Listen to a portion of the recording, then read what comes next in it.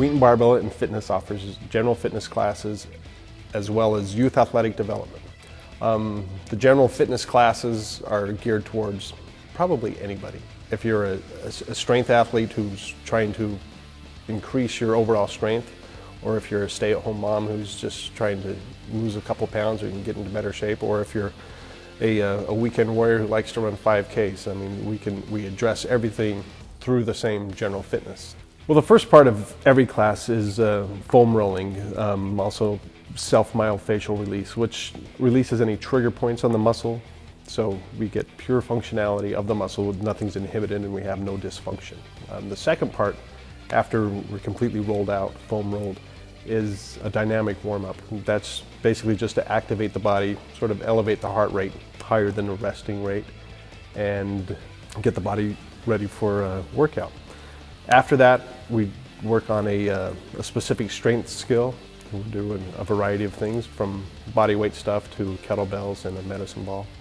Well, I demonstrate each exercise so you have an understanding, and I make sure that everyone is physically capable of doing it, and then after they perform it during the exercise, I guess hover over them to make sure that they're doing it right, and I'll remind them if they falter in some way or another and give them some tough love to wake them up, to make sure that they're holding their form so they're not creating a new learned dysfunction because they're exhausted or tired or their shoulder hurts or for whatever reason. The amount of instruction I give is minimal, but the observation that I do is really intense. The reason the form is so important, it keeps the body moving in the right pattern so the chances of injury are less.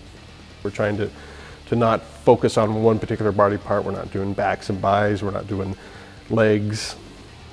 At a legs only day, we're working the whole body because we perform under the premise that the body is one machine, one piece, and nothing is segmented.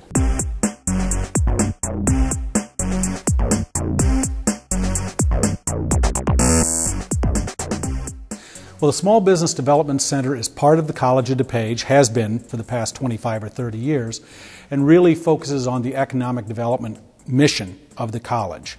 While we're part of the college, we don't deal so much on the credit side as much as we do in terms of non-credit seminars, workshops, and individual training and consultation. So the whole focus is on economic development, particularly focusing on small business, because as we all know, and is becoming more and more aware every day, small business is the driving force of the economy. The easiest way to find us is via the website, which is www.cod.edu/entrepreneurship.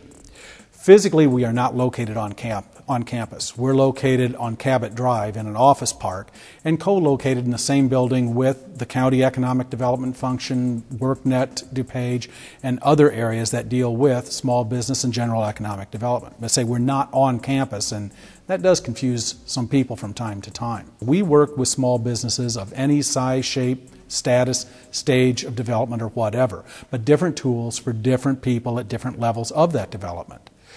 David was like that parent that insisted that I had to really do my homework and study and study and make sure I had the right numbers and the right plan.